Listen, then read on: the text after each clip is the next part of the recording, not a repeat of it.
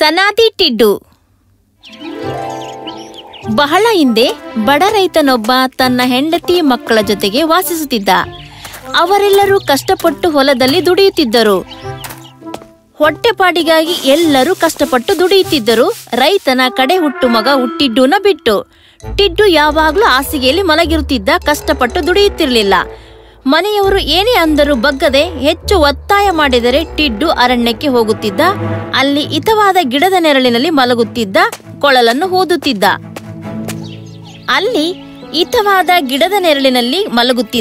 ಇಲ್ಲ ಕೊಳಲನ್ನು ಊದುತ್ತಿದ್ದ. ಒಂದು ದಿನ ಹೀಗೆ ಕೊಳಲನ್ನು ಊದುತ್ತಿರುವಾಗ ಒಬ್ಬ ವ್ಯಕ್ತಿ ಬಂದು, ಎಷ್ಟೊಂದು ಚಂದಾಗಿ ಊದುತ್ತೀಯ ಕೊಳಲನ್ನು. ಧನ್ಯವಾದಗಳು. ನಾನು ಬಯಸುತ್ತೇನೆ ಹೀಗೆ ಕುಳಿತು ಕೊಳಲನ್ನು ಊದುತ್ತಿರಬೇಕೆಂದು.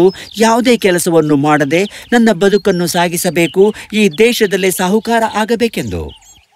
ಯಾವುದೇ ಕನಸು ನನಸಾಗುವುದಿಲ್ಲ ಆಲಸಿಯಾಗಿದ್ದರೆ. ತರುಣ ವ್ಯಕ್ತಿ, ಯಾವುದೇ ವ್ಯಕ್ತಿ ಕೆಲಸ ಮಾಡದೆ ಸಾಹುಕಾರ ಆಗುವುದಿಲ್ಲ. ಆದರೆ ದುಡಿಯೋದು ಹಿಡಿಸೋದಿಲ್ಲ ನನಗೆ. ನಿನ್ನ ಸುತ್ತಮುತ್ತಲು ವಾಸಿಸುತ್ತಿರುವ ಜನರಿಗೆ ಕೊಳಲುವುದು, ಶೆಹನಾಯುವುದು. ನನ್ನ ಹತ್ತಿರ ಶೆಹನಾಯಿ ಇಲ್ಲ. ನನ್ನ ಬಳಿ ರೊಕ್ಕನೂ ಇಲ್ಲ ಅವುಗಳನ್ನು ಕೊಳ್ಳೋದಿಕ್ಕೆ. ಹಾಗಾದರೆ ನಿನ್ನ ಕೊಳಲನ್ನು ಊದು. ಬೇಗನೆ ನಿನ್ನ ಬಳಿ ಶೆಹನಾಯಿ ಕೊಳ್ಳುವುದಕ್ಕೆ ರೊಕ್ಕ ಕೊಡುತ್ತದೆ. ಹೀಗೆ ಟಿಡ್ಡು ತನ್ನ ಊರಿನವರಿಗೋಸ್ಕರ ಕೊಳಲನ್ನು ಊದುವುದಕ್ಕೆ ಪ್ರಾರಂಭಿಸಿದ. ಆತ ಸುಮಧುರವಾಗಿ ಊದುತ್ತಿದ್ದ. ಹೀಗಾಗಿ ಜನರು ಆತನ ಟೊಪ್ಪಿಗೆಯಲ್ಲಿ ಹರ್ಷದಿಂದ ನಾಣ್ಯಗಳನ್ನು ಹಾಕುತ್ತಿದ್ದರು. ಆದಷ್ಟು ಬೇಗನೆ ಟಿಡ್ಡು ಶಹನಾಯಿ ಕೊಳ್ಳುವಷ್ಟು ರೊಕ್ಕವನ್ನು ಕೂಡಿಸಿದ. ಶಹನಾಯಿಯನ್ನು ಕೊಳಲಿಗಿಂತ ಚೆನ್ನಾಗಿ ಊದುತ್ತಿದ್ದ. 20 ಹಳ್ಳಿಗಳಲ್ಲಿ ಯಾವ ಒಂದು ಹಳ್ಳಿಯನ್ನು ಬಿಟ್ಟು ಬಿಡದೆ ಟಿಡ್ಡು ಹೋಗಿ ಶಹನಾಯಿ ಊದುತ್ತಿದ್ದ. ಮದುವೆ ಮತ್ತಿತರ ಕಾರ್ಯಕ್ರಮಗಳಲ್ಲಿ ಸಹ. ಟಿಡ್ಡು, ನಮ್ಮ ಜೀವನದಲ್ಲಿ ಇಂಥ ಇಂಪಾದ ಸಂಗೀತವನ್ನು ಎಂದೂ ಕೇಳಿಯೇ ಇಲ್ಲ. ನನಗೆ ಗೊತ್ತಿಲ್ಲ ಎಷ್ಟು ರೊಕ್ಕ ಕೊಟ್ಟರೂ ನಿನ್ನ ಕಲೆಗೆ ನ್ಯಾಯ ಸಿಗೋದಿಲ್ಲ. ಆದರೆ ಈಗ 1000 ಬಂಗಾರದ ನಾಣ್ಯಗಳನ್ನು ತೆಗೆದುಕೋ ನಿನ್ನ ಪ್ರದರ್ಶನಕ್ಕೆ. ಧನ್ಯವಾದಗಳು ನಿಮಗೆ. ಟಿಡ್ಡು ಸಂಪಾದಿಸಿದ ಸಂಪತ್ತಿನಿಂದ ಆತ ಹರ್ಷದಿಂದ ಇರಲಿಲ್ಲ. ಆತ ಇನ್ನೂ ಹೆಚ್ಚು ಸಂಪಾದಿಸಬೇಕೆಂದುಕೊಂಡಿದ್ದ. ಆತ ಮನೆಯನ್ನು ಬಿಟ್ಟು ಎಷ್ಟೋ ದಿನಗಳಾಗಿದ್ದುವು. ತಿರುಗಿ ಮನೆಗೆ ಹೋಗದೆ ಕುಂಗ್ಲಾ ಅನ್ನೋ ದೇಶಕ್ಕೆ ಹೋಗಲು ನಿರ್ಧರಿಸಿದ. ಅಲ್ಲಿಯ ಎಲ್ಲರೂ 50 ಜನ ಅರಸರನ್ನು ಸೇರಿಸಿದರೂ ಆತನಿಗಿಂತ ಹೆಚ್ಚು ಧನಿಕರಾಗಿದ್ದರು. ನನ್ನ ರೊಕ್ಕ ಎಲ್ಲಿ ಹೋಯಿತು? ನನ್ನ ಎಲ್ಲ ರೊಕ್ಕ. ಕಲ್ಪಿಸಿಕೋ, ನಾನು ಕುಂಗ್ಲಾದಲ್ಲಿ ಊದಿದರೆ ಎಷ್ಟೊಂದು ಧನಿಕನಾಗಬಹುದು. ಹೀಗೆ ಟಿಡ್ಡು ತನ್ನ ಸಂಪತ್ತನ್ನು ಶಹನಾಯಿಗಳನ್ನು ಕಟ್ಟಿಕೊಂಡು ಹಡಗಿನಲ್ಲಿ ಕುಂಗ್ಲಾ ದೇಶಕ್ಕೆ ಹೋಗುವುದಕ್ಕೆ ಹೊರಟನು. ಆದರೆ ಟಿಡ್ಡು ಟಿಕೆಟ್ ಅನ್ನು ಕೊಳ್ಳುವುದಕ್ಕೆ ಇಷ್ಟಪಡಲಿಲ್ಲ.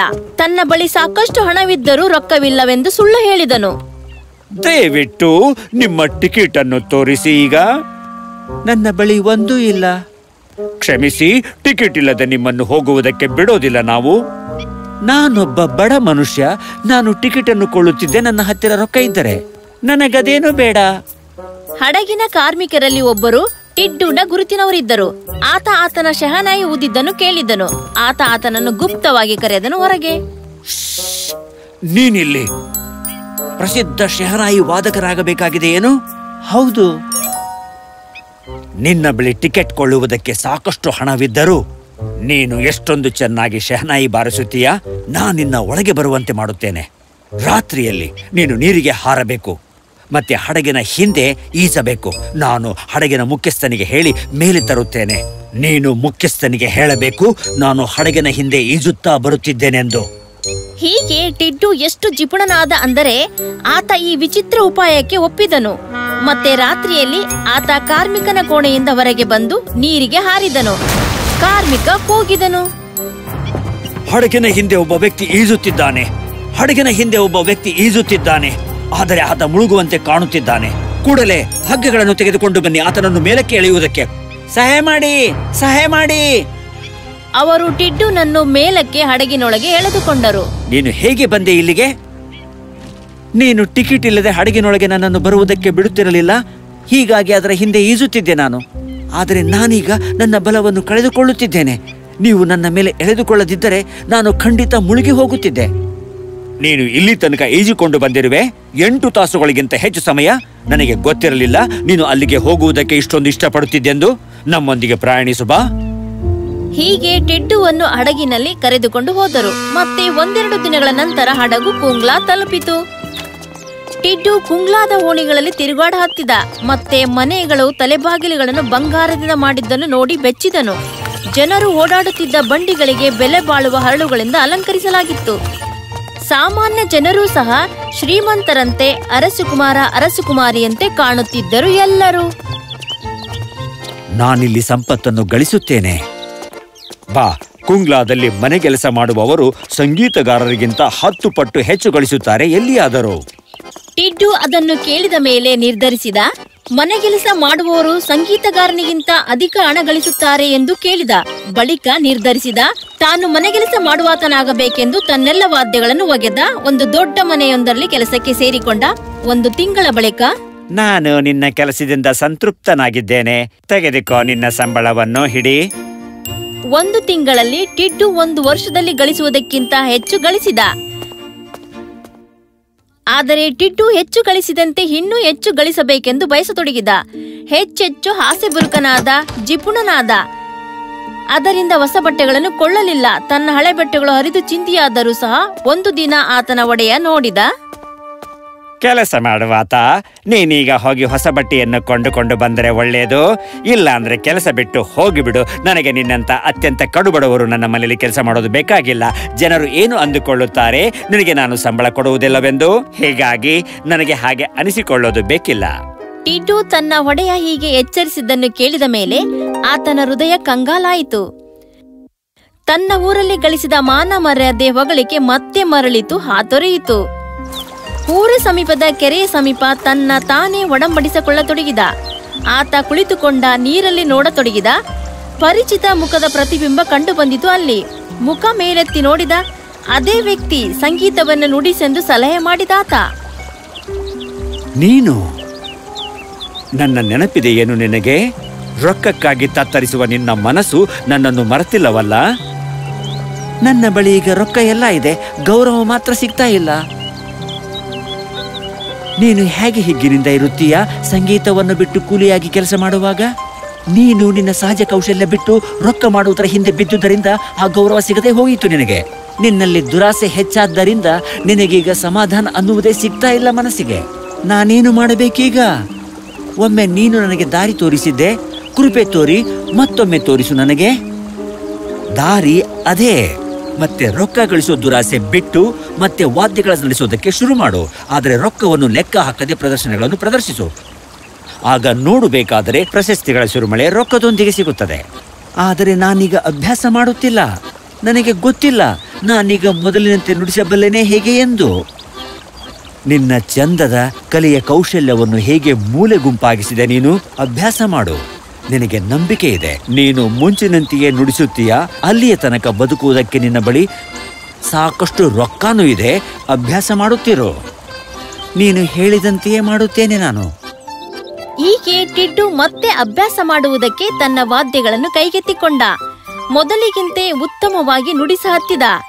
ಆತನ ಸಂಗೀತ ಎಷ್ಟು ಇಂಪಾಗಿತ್ತೆಂದರೆ ಕುಂಗ್ಲಾದ ಧನಿಕರು ಆತನಿಗೆ ಎಷ್ಟು ಸಂಪತ್ತನ್ನು ದಾರೆ ಎರೆದರೆಂದರೆ ಆತನೀಗ ಅತ್ಯಂತ ಧನಿಕರಲ್ಲಿ ಒಬ್ಬನಾದ. ಆದರೆ ಟಿಡ್ಡು ಈಗ ಬದಲಾದ ವ್ಯಕ್ತಿಯಾಗಿದ್ದ. ಆತ ತನ್ನ ಊರಿಗೆ ಹೋಗಬೇಕೆಂದು, ತನ್ನವರನ್ನು ನೋಡಬೇಕೆಂದು ಬಯಸಿದ್ದ. ಆತ ಒಂದು ಹಡಗನ್ನು ಖರೀದಿಸಿದ. ತನ್ನೆಲ್ಲ ಸಂಪತ್ತನ್ನು ಅದರಲ್ಲಿ ತುಂಬಿಕೊಂಡು ತನ್ನೂರ ಕಡೆಗೆ ಪ್ರಯಾಣ ಬೆಳೆಸಿದ. ಆದರೆ ಹಡಗು ಭೀಕರ ಬಿರುಗಾಳಿಗೆ ಸಿಲುಕಿ ಮುಳುಗಿತು. ಟಿಡ್ಡುನ ಎಲ್ಲ ಸಂಪತ್ತು ಹೋಯಿತು. ದೇವರ ದಯೆಯಿಂದ ಟಿಡ್ಡು ಬದುಕಿ ಉಳಿದ. ಒಂದು ವಿಚಿತ್ರವಾದ ಸಂಗತಿ ಏನೆಂದರೆ ನಡುಗಡ್ಡೆಯ ದಂಡೆಗೆ ಬಂದು ಮುಟ್ಟಿದ. ನಾನು ಎಲ್ಲಿದ್ದೇನೆ? ಬಿರುಗಾಳಿಯಲ್ಲಿ ನಾನೆಲ್ಲವನ್ನು ಕಳೆದುಕೊಂಡಿದ್ದೇನೆಯೇ? ಟಿಡ್ಡುಗೆ ಹಸಿವೆಯಾಗಿತ್ತು. ನಡುಗಡ್ಡೆಯಲ್ಲಿ ಏನಾದರೂ ಸಿಗುತ್ತದೆಂದು ಹುಡುಕಾಡ ಹತ್ತಿದ. ಕೂಡಲೇ ಆತ ಸೇಬು ಹಣ್ಣಿನ ಇನ್ನೊಂದು ಹೇಜಲ್ ನಟ್ಟುಗಳಿಂದ ಒಂದು ಗಿಡದ ಬಳಿಗೆ ಬಂದನು. ಆತನಿಗೆ ತೀರಾ ಹಸಿವೆಯಾದ್ದರಿಂದ 2 ಗಿಡಗಳಿಂದ ಕಿತ್ತುಕೊಂಡನು. ತಿರುಗಿ ತೀರ ಹೋದನು ಅವುಗಳನ್ನು ತಿನ್ನುವುದಕ್ಕೆ. ಸೇಬು ಹಣ್ಣು ತಿನ್ನುತ್ತಿರುವಾಗ ಆತನ ಮೂಗು ತೀರಾ ಉದ್ದವಾಗಿ ಬೆಳೆಯಿತು ಮತ್ತು ಆತನ ಪಾದಗಳಿಗೆ ಮುಟ್ಟಿತು. ಇದೇನಿದು? ನಾನು ಹೀಗೆ ಇರಬೇಕೇನು ಈಗ? ಹೀಗೆ ತಲೆ ಸುತ್ತುವ ಸ್ಥಿತಿಯಲ್ಲಿಯೇ ಹೇಸಲ್ ನಟ್ಟನ್ನು ಹರಿದುಕೊಂಡು ಕೆಲವೊಂದು ತಿಂದನು, ಹಸಿವು ನೀಗಿಸಿಕೊಳ್ಳುವುದಕ್ಕೆ. ಆತ ನೋಡಿದ ತನ್ನ ಮೂಗು ಸರಿಯಾದದ್ದನ್ನು. ಈ ಹಣ್ಣುಗಳು ಮಾಟದವು, ಅಂದ್ರೆ ನಾನಿಲ್ಲಿ ಉಪವಾಸ ಇರುವುದಿಲ್ಲ. ನಾನು ಸಂಪಾದಿಸಿದ ಸಂಪತ್ತಿನ ಬಗ್ಗೆ ಯೋಚಿಸುವುದಿಲ್ಲ. ಇನ್ನು ಮೇಲೆ ರೊಕ್ಕ ಬದುಕನ್ನು ಅನುಕೂಲಕರವಾಗಿಸುತ್ತದೆ, ಆದರೆ ಅದು ಮನಸ್ಸಿನ ನೋವನ್ನು ಮಾಯಿಸಲಾರದು. ಆದರೂ ನಾನು ಬಯಸುತ್ತೇನೆ ನನ್ನ ವಾದ್ಯಗಳಿವೆ ನುಡಿಸುವುದಕ್ಕೆ. ಕೂಡಲೇ ಆಕಾಶ ಘರ್ಜಿಸಿತು. ಮತ್ತೆ ಟಿಡ್ಡು ಆಕಾಶದಲ್ಲಿ ಆ ವ್ಯಕ್ತಿಯ ಮುಖವನ್ನು ನೋಡುತ್ತಾನೆ. ಟಿಡ್ಡು, ನನಗೆ ತುಂಬಾ ಖುಷಿಯಾಯಿತು. ಕೊನೆಯಲ್ಲಿ ನೀನು ಜೀವನದಲ್ಲಿ ಕಲಿತ ಯಾವುದು ಮುಖ್ಯ ಎಂದು. ನೀನೀಗ ದುಃಖಿಯಾಗಿಲ್ಲ ನಿನ್ನ ಸಂಪತ್ತನ್ನು ಕಳೆದುಕೊಂಡು. ಆದ್ದರಿಂದ ನಾನು ನಿನ್ನ ವಾದ್ಯಗಳನ್ನು ತಿರುಗಿ ಕೊಡುತ್ತೇನೆ. ನಿನ್ನ ಆದಷ್ಟು ಬೇಗ ಕಾಪಾಡಲಾಗುತ್ತದೆ. ರಿವಿಯರ ದೇಶದಲ್ಲಿ ಓರ್ವ ಅರಸನಿದ್ದಾನೆ. ಆತ ಬಲು ಸೊಕ್ಕಿನಾತ ಅಂದುಕೊಂಡಿದ್ದಾನೆ. ತಾನೂ ತನ್ನ ಕುಟುಂಬದವರೇ ಅತ್ಯಂತ ಚೆಲುವಾದ ಮಂದಿ ಈ ಪ್ರಪಂಚದಲ್ಲಿ. ಆತ ಜನರನ್ನು ಸೆರೆ ಹಿಡಿದಿದ್ದಾನೆ, ಯಾಕೆಂದರೆ ಅವರು ಸರಿಯಾಗಿ ಉಡುಪು ಧರಿಸಿದ್ದಾರೆಂದು. ಈ ಸೇಬು ಹಾಗೂ ನಟ್ಟುಗಳನ್ನು ಅವರಿಗೆ ಪಾಠ ಕಲಿಸುವುದಕ್ಕೆ ಬಳಸು ಮತ್ತು ಸಾಕಷ್ಟು ಗಳಿಸು ಮರಳಿ ಮನೆಗೆ ಹೋಗುವುದಕ್ಕೆ. ಟಿಡ್ಡು ಅವಸರದಲ್ಲಿ 2 ಪುಟ್ಟಿಯನ್ನು ಮಾಡುತ್ತಾನೆ. ಒಂದರಲ್ಲಿ ಸೇಬುಗಳನ್ನು ತುಂಬಿಕೊಳ್ಳುತ್ತಾನೆ, ಮತ್ತೊಂದರಲ್ಲಿ ನಟ್ಟುಗಳನ್ನು ಹಾಕುತ್ತಾನೆ. ಮತ್ತೆ ದಾರಿ ಕಾಯುತ್ತಾನೆ. ಕೂಡಲೇ ದೂರದಲ್ಲಿ ಹಡಗು ಬರುವುದನ್ನು ನೋಡುತ್ತಾನೆ. ಟಿಡ್ಡು ಕೈ ಸನ್ನೆ ಮಾಡುತ್ತಾನೆ ಮತ್ತೆ ಕಾಪಾಡುವುದಕ್ಕೆ. ಹಡಗು ರಿವೇರಾ ದೇಶದ ತಟದಲ್ಲಿ ಬಂದು ನಿಲ್ಲುತ್ತದೆ. ಟಿಡ್ಡು ತನ್ನನ್ನು ಯಾರೂ ಗುರುತಿಸದ ಹಾಗೆ ಉಡುಪನ್ನು ಹಾಕಿಕೊಳ್ಳುತ್ತಾನೆ. ಸೇಬು ತುಂಬಿದ ಪುಟ್ಟಿಯನ್ನು ತೆಗೆದುಕೊಂಡು ಅರಮನೆಗೆ ಕಡೆಗೆ ಹೋಗುತ್ತಾನೆ. ಸಿಹಿಯಾದ ರಸ ತುಂಬಿದ ಹೊಸ ಹೊಸ ಸೇಬು ಹಣ್ಣು, ಬಂಗಾರದಂತ ಸೇಬು ಹಣ್ಣು. ಸಿಹಿಯಾದ ರಸ ತುಂಬಿದ ಹೊಸ ಹೊಸ ಸೇಬು ಹಣ್ಣು, ಬಂಗಾರದಂತ ಸೇಬು ಹಣ್ಣು. ಈಗ ಅಡುಗೆಯಾತ ಸೇಬು ಹಣ್ಣು ನೋಡುತ್ತಿದ್ದ ಅರಸರಿಗೆ ಸೇಬಿನ ಸ್ವೀಕರಣೆ ಮಾಡುವುದಕ್ಕೆಂದು. ಹೀಗಾಗಿ ಟಿಡ್ಡುನನ್ನು ಕರೆಯುತ್ತಾನೆ. ಹೇ, ಬಾಯಿಲ್ಲಿ ಸೇಬು ಮಾರುವಾತ. ನಿನ್ನ ಸೇಬುಗಳು ಅರಸರಿಗೆ ಕೊಡುವಷ್ಟು ಯೋಗ್ಯ ಆಗಿವೆಯೇನು? ಓ, ಇಷ್ಟೊಂದು ಉತ್ತಮ ಸೇಬುಗಳನ್ನು ನೀನೆಂದೂ ನೋಡಿಲ್ಲ. ನೋಡಿ ಮತ್ತೆ ಆಮೇಲೆ ಕೊಂಡುಕೊಳ್ಳಿ. ಅವು ತುಂಬಾ ಸಿಹಿಯಾಗಿರುವಂತೆ ಕಾಣುತ್ತವೆ. ಸರಿ, ಈ ಇಡೀ ಪುಟ್ಟಿಯನ್ನು ಕೊಂಡುಕೊಳ್ಳುತ್ತೇನೆ ನಾನು. ಟಿಡ್ಡು ಅವಸರದಿಂದ ರೊಕ್ಕ ತೆಗೆದುಕೊಂಡು ಅಲ್ಲಿಂದ ಹೊರಬಿದ್ದ. ಅಡಿಗೆ ರುಚಿ ನೋಡುವ ಮೊದಲು. ಕೆಲವು ದಿನಗಳ ನಂತರ ಟಿಡ್ಡು ತಾಳ್ಮೆಯಿಂದ ನೋಡಿದ. ನಂತರ ಅರಸರ ಪರಿವಾರದವರ ಆರೋಗ್ಯ ಸರಿಯಿಲ್ಲವೆಂದು ಕೇಳಿದ. ಮತ್ತೊಂದು ದಿನ ಒಂದು ಘೋಷಣೆಯನ್ನು ಘೋಷಿಸಲಾಯಿತು. ಎಲ್ರು ಕೇಳ್ರಿ, ವಿಶೇಷವಾದ ಸುದ್ದಿ ಅರಮನೆಯಿಂದ. ಅರಸರ ಪರಿವಾರ ವಿಚಿತ್ರವಾದ ಜಡ್ಡಿನಿಂದ ನರಳುತ್ತದೆ. ಸೇಬಿನಿಂದ ಬಂದಿದೆ ಅದು. ಜಡ್ಡು ಅವರ ಪ್ರಾಣಕ್ಕೆ ಹಾನಿಯನ್ನು ತಂದಿಲ್ಲ. ಅದು ವಿಚಿತ್ರವಾಗಿದೆ. ಅವರ ಮೂಗುಗಳಿಗೆ ಪರಿಣಾಮವಾಗಿದೆ. ಯಾರಾದರೂ ಅವರನ್ನು ಗುಣಪಡಿಸಿದರೆ ಅರ್ಧ ರಾಜ್ಯವನ್ನು ಅವರಿಗೆ ಕೊಡಲಾಗುತ್ತದೆ. ಈಗ ಟಿಡ್ಡು ಇದನ್ನು ಕೇಳಿದ. ನಟ್ಟುಗಳ ಪುಡಿಯನ್ನು ತಯಾರಿಸಿದ ಮತ್ತು ವೇಷ ಮರೆಸಿಕೊಂಡು ವೈದ್ಯನಂತೆ ಮತ್ತೆ ಅರಮನೆಗೆ ಹೋದ ಪುಡಿಯೊಂದಿಗೆ. ಅರಸರನ್ನು ಗುಣಪಡಿಸುವ ಮದ್ದು ನನ್ನ ಬಳಿ ಐತೆ.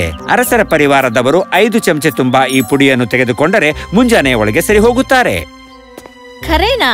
ಅರಸು ಪರಿವಾರ ತಮ್ಮ ಉದ್ದ ಮೂಗುಗಳಿಂದ ಮುಕ್ತಿ ಪಡೆದರು. ಅರಸ ಟಿಡ್ಡುಗೆ ಪ್ರಶಸ್ತಿಯನ್ನು ನೀಡಲು ಕರೆದ. ನೀನು ನಮ್ಮನ್ನು ಗುಣಪಡಿಸಿದೆ. ನನ್ನ ಮಾತನ್ನು ಬಹುಮಾನ ಕೊಟ್ಟು ಪೂರೈಸಬೇಕಾಗಿದೆ. ಆದರೆ ನಾನು ಅದಕ್ಕಿಂತ ಹೆಚ್ಚಿಗೆ, ಅಂದರೆ ಅರ್ಧಕ್ಕಿಂತ ಹೆಚ್ಚಿನ ರಾಜ್ಯವನ್ನು ಕೊಡುತ್ತೇನೆ. ನಿನಗೇನು ಹಿಡಿಸುತ್ತದೆ? ದೊರೆ, ತಾವು ತಮಗಿಂತ ಉತ್ತಮವಾಗಿ ಉಡುಪು ಧರಿಸಿದ ಜನರನ್ನು ಸೆರೆಗೆ ತಳ್ಳಿ ಹಾಕಿದ್ದೀರಿ ಎಂದು ಕೇಳಿದ್ದೇನೆ. ಕೃಪೆ ತೋರಿ ಅವರನ್ನು ಬಿಟ್ಟು ಬಿಡಿ. ಖರೇನ ಬಿಡುಗಡೆ ಮಾಡುತ್ತೇನೆ. ನನ್ನ ನವನವೀನ ರೀತಿಯ ಉಡುಪು ಧರಿಸುವಿಕೆ ಈಗ ಹೇಳ ಹೆಸರಿಲ್ಲದಂತೆ ಆಗಿ ಹೋಗಿದೆ. ನಾನಾಗಲೇ ಎಲ್ಲ ಸೆರೆ ಆಳುಗಳನ್ನು ಬಿಡುಗಡೆ ಮಾಡಲು ಹೇಳಿದ್ದೇನೆ. ಮತ್ತೇನು ಮಾಡಬೇಕು ಅದನ್ನು ಹೊರತುಪಡಿಸಿ ಅರ್ಧ ರಾಜ್ಯವನ್ನು ನಿನಗೆ ಕೊಡುತ್ತೇನೆ. ನನಗೆ ತಮ್ಮ ಅರ್ಧ ರಾಜ್ಯ ಬೇಡ ಘನಪ್ರಭುಗಳೇ. ನನಗೆ ಕೇವಲ ನನ್ನ ಮನೆಗೆ ಹೋಗುವುದಕ್ಕೆ ಹಡಗಿನ ವ್ಯವಸ್ಥೆ ಮಾಡಿ ಕೆಲವು ಎಕರೆ ಭೂಮಿಯನ್ನು ಕೊಳ್ಳುವುದಕ್ಕೆ ರೊಕ್ಕ ಕೊಡಿ. ಹಾಗೆ ಆಗಲಿ. ಅರಸ ತನ್ನ ಅತ್ಯುತ್ತಮ ಹಡಗು ಒಂದನ್ನು ಕೊಟ್ಟ. ಅದರಲ್ಲಿ ತುಂಬಾ ಸಂಪತ್ತು ತುಂಬಿದ. ಟಿಡ್ಡು ಮನೆಗೆ ಹೋದ. ಸಾಕಷ್ಟು ಜಮೀನು ಖರೀದಿ ಮಾಡಿದ. ದೊಡ್ಡ ಮನೆಯನ್ನು ಕಟ್ಟಿದ. ಮತ್ತೆ ಸುಖವಾಗಿ ತನ್ನ ಕುಟುಂಬದೊಂದಿಗೆ ಇದ್ದ. ವಾದ್ಯಗಳನ್ನು ನುಡಿಸುತ್ತಾ ಆತ ದೀನದಲಿತರಿಗೆ ಸಹಾಯ ಮಾಡಿದನು. ಮತ್ತೆಂದು ಆಲಸಿಯಾಗಲಿಲ್ಲ, ಆಸೆ ಬುರುಕನಾಗಲಿಲ್ಲ. ಶ್ರೀಮಂತಿಕೆ ಹಾಗೂ ಸುಂದರತೆ ಮಣ್ಣು ಮುಕ್ಕುತ್ತವೆ, ಆದರೆ ಜಾಣ್ಮೆ ಮತ್ತು ಕಠಿಣ ಪರಿಶ್ರಮ ಎಂದಿಗೂ ಹಾಳಾಗುವುದಿಲ್ಲ.